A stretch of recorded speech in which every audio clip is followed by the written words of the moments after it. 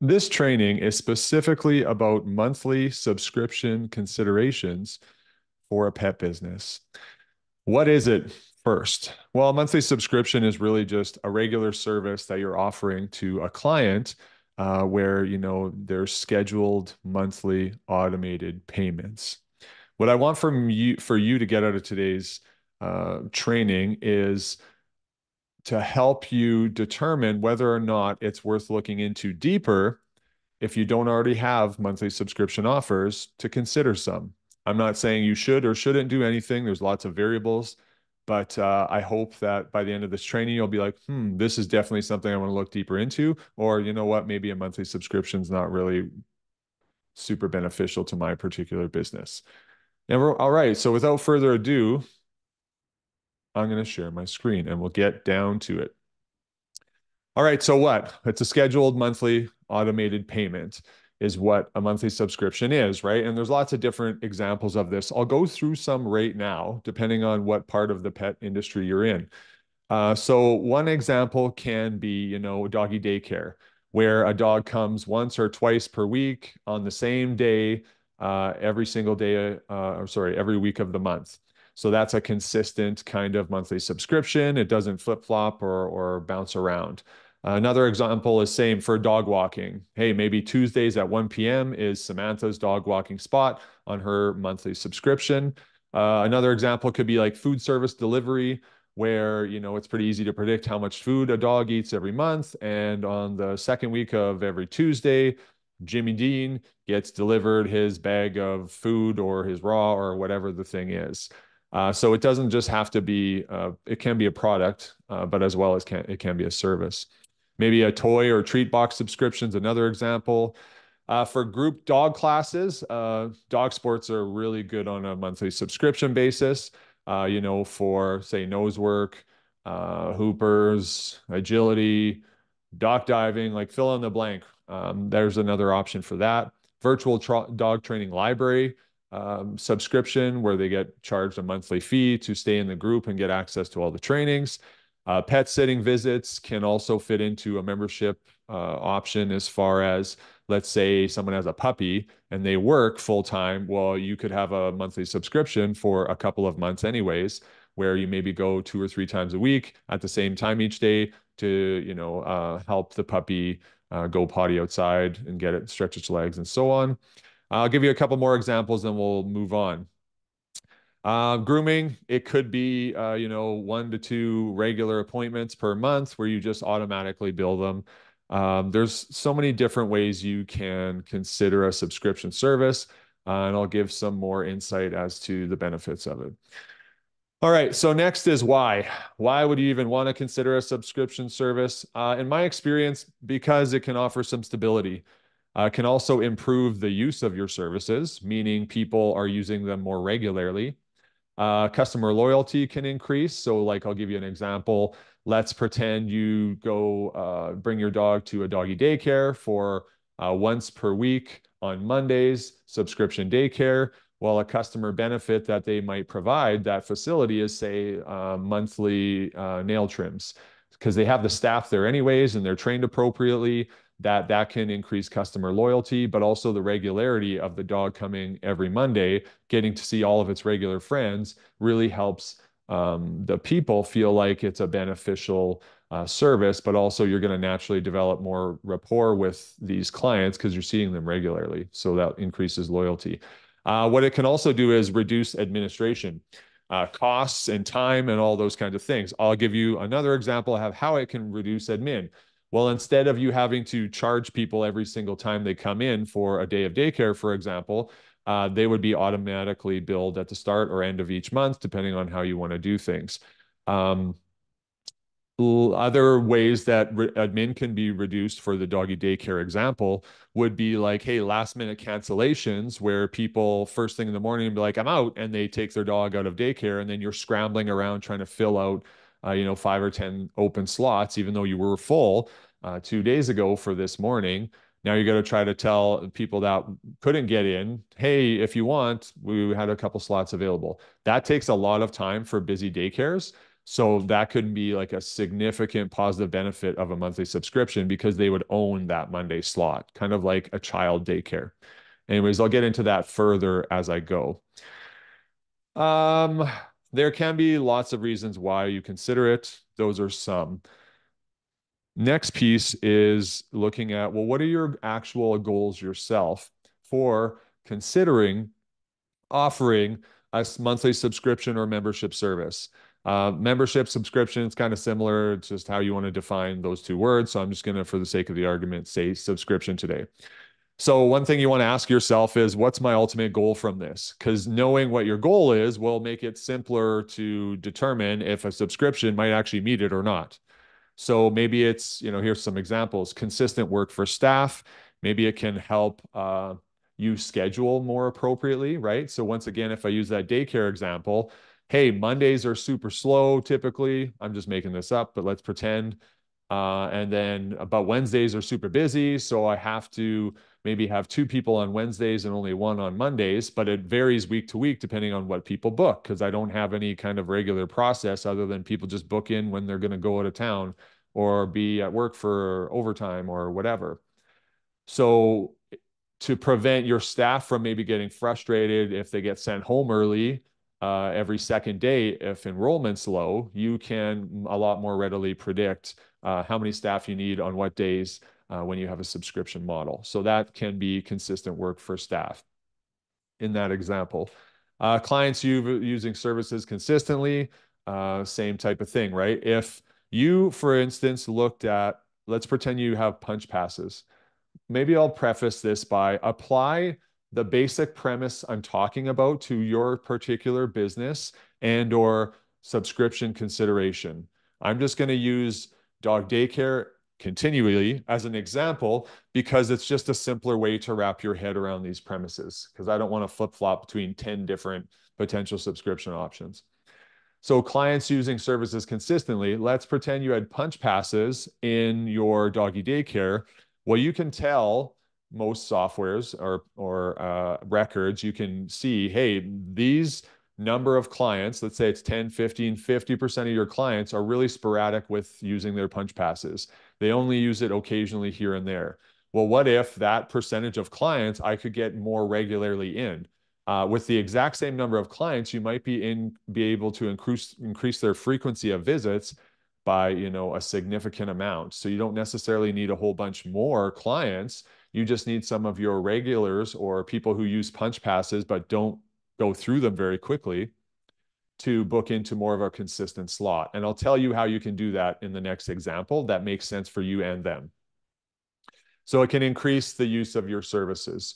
So which obviously then the next piece is you can earn more income. If these people who use a 10 pass of punch card for daycare, usually over 3 months, well, that might only be, what is that? 3.3 per month, right? 10 passes.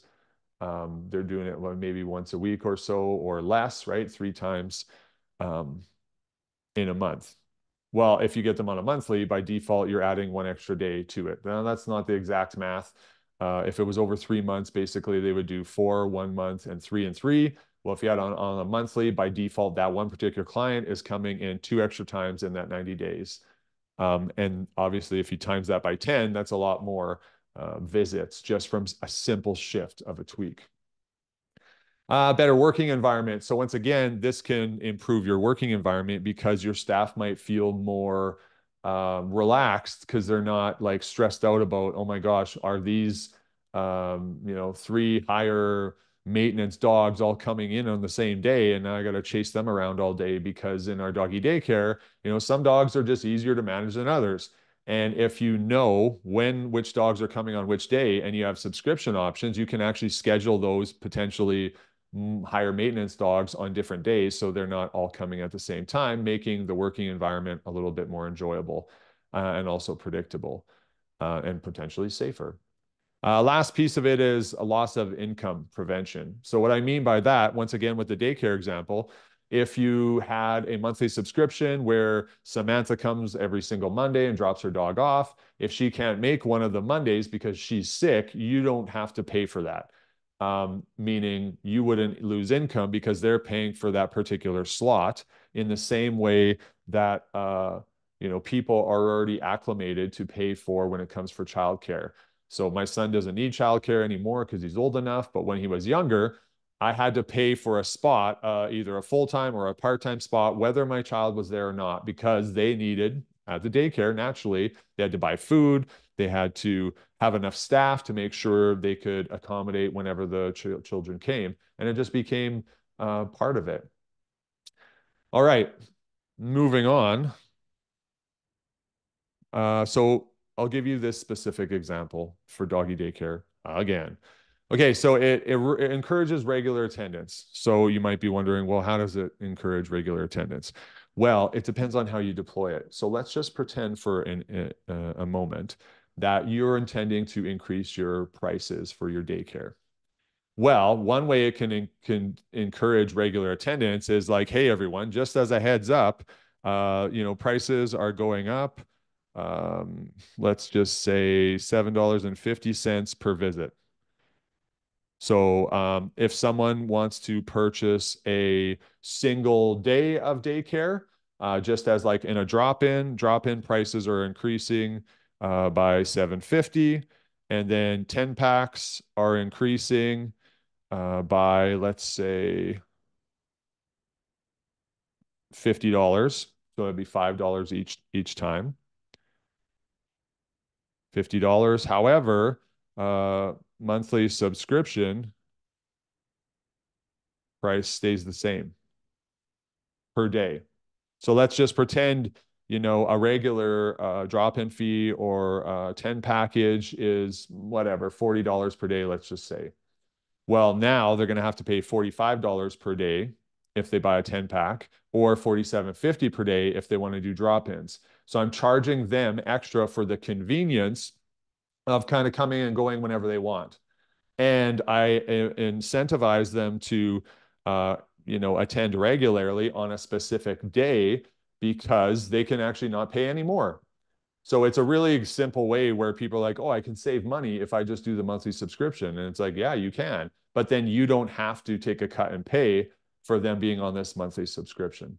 One big thing to be mindful of is not every month has 4 weeks. Some have five. So you don't want to just times, as far as when you're trying to calculate your monthly subscription fees and what they could be. I wouldn't just charge times 40 times four because some weeks have 5 weeks, right? So that's just an example of how it can encourage regular attendance, especially if it's associated around a price increase, because then everyone doesn't have to worry about, hey, you don't have to take the price increase. You can just do your monthly subscription. Predictable play groups. Well, how does it encourage that? Because we book them. They're booked on the same day or days per week. Obviously, someone could do 2 or 3 days per week for a monthly subscription or one. But predictable play groups makes things safer. How is that? Well, it's because they're scheduled on their day. It's not just whatever day they want to come that week.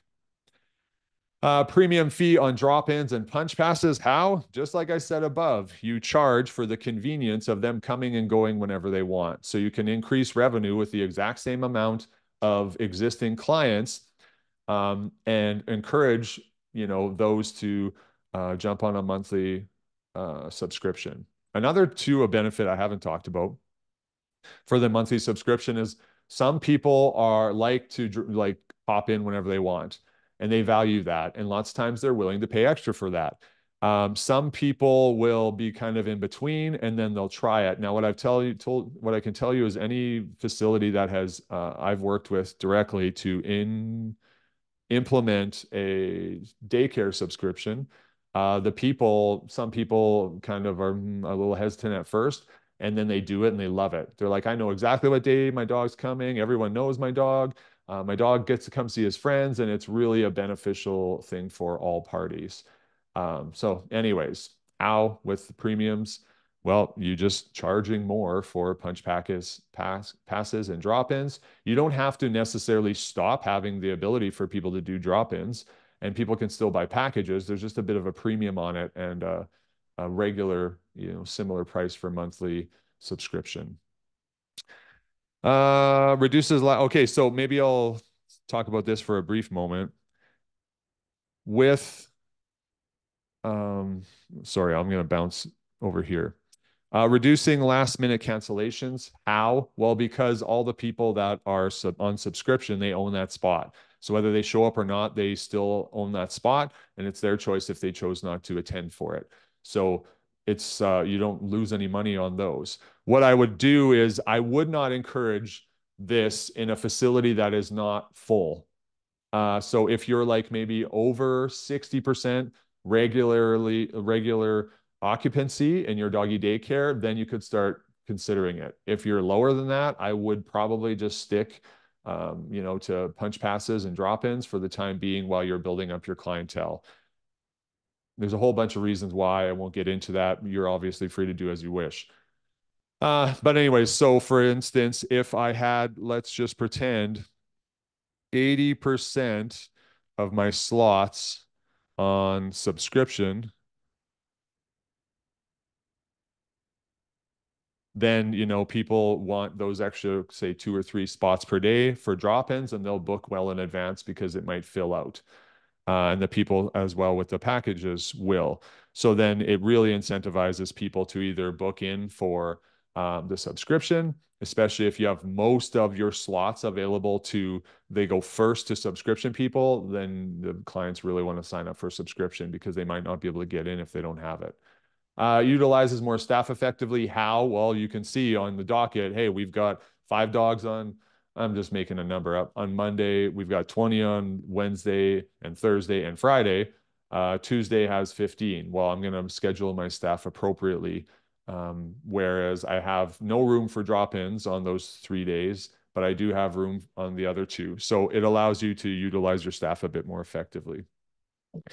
In any event, a subscription model can be super beneficial for many businesses. It's not for every business. It really depends on what your goals and outcomes are that you're looking for and what your problems are, right? But some of the real like top level benefits of it, in my experience, is just it gives you a bit of that stability and a cushion to be like, hey, I'm starting off or ending every single month with X amount of dollars from subscriptions, and it makes it a lot simpler to plan how you want to proceed with the following month. Or might just take the edge off of like running, chasing your tail, being like, I hope we get enough income this month to cover all the bills, etc. So if you had any questions about any of this, feel free to mention them in the comments or send me a direct message. Last thing I'll tell you is just comment on this post, me, if you'd like me to help you make some projections and potentially a game plan on how a subscription offer may benefit your particular business and services. I hope you got some value from this, and if you did, feel free to comment, what your biggest takeaway was from it, and look forward to sharing some insights in the future.